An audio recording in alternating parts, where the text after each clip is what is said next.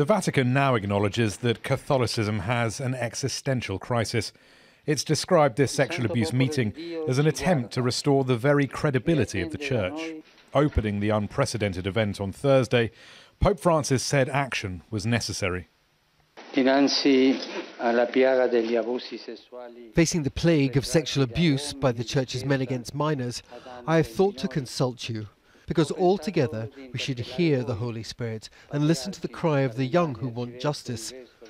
The weight of pastoral and ecclesiastic responsibility, which forces us to discuss this together, is a burden on our meeting about how to face this evil which afflicts the Church and the whole of humanity.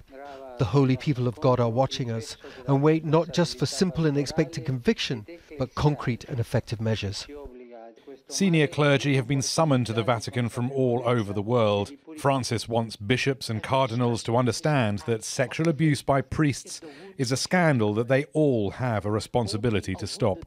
For a lot of years, the first problem was to cover up, to avoid a scandal of the good name of the Church. Now, thanks God, is not going to happen, and something is changed absolutely, but it's a process that needs time.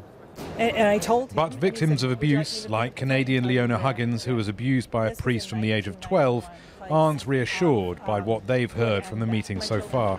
As survivors, we're on the outside. I'm concerned, some of the things that I'm hearing coming out. The Bishop of Milan said this morning that we're looking for mercy for both the survivor and the perpetrator. This focus should be on the survivors only, on the crime of clergy abuse.